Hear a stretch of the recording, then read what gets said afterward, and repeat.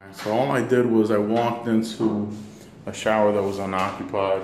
I turned on the lights. I'm not gonna press this red button over here or this white button because once I start it, it's gonna start the timer at 15 minutes. I've got 15 minutes here. That timer will start off. I just want to show you the different things here in the shower. I'm gonna take off my backpack. You're gonna need a towel. You're gonna need pretty much anything that you need to take a shower. You need to bring that with you. You need to bring soap. You need to bring shampoo. You need to bring conditioner. All those things.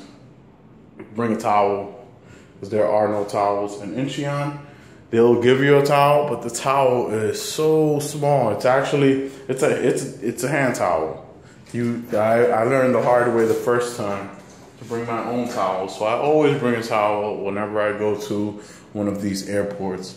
There's a website called Sleeping in Airports.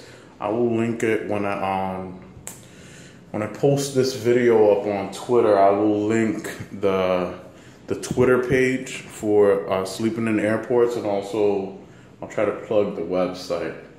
It's awesome. It allows you to see what amenities any airport has, and that's how I found out that Taipei has a shower, and I love it.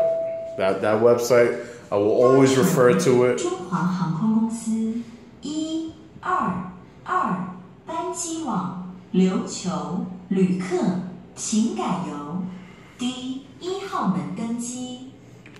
I'm shooting the wrong way again.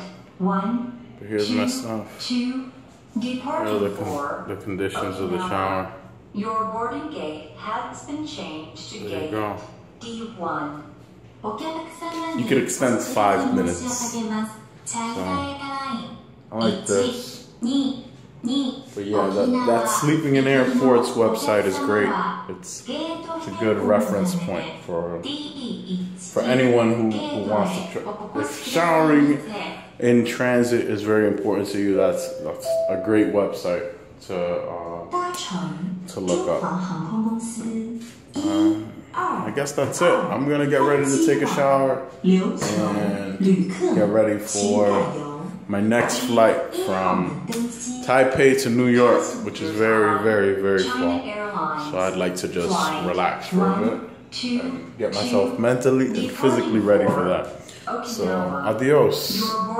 Again, that website is Sleeping in Airports, and I'll link it later. All right? Take care.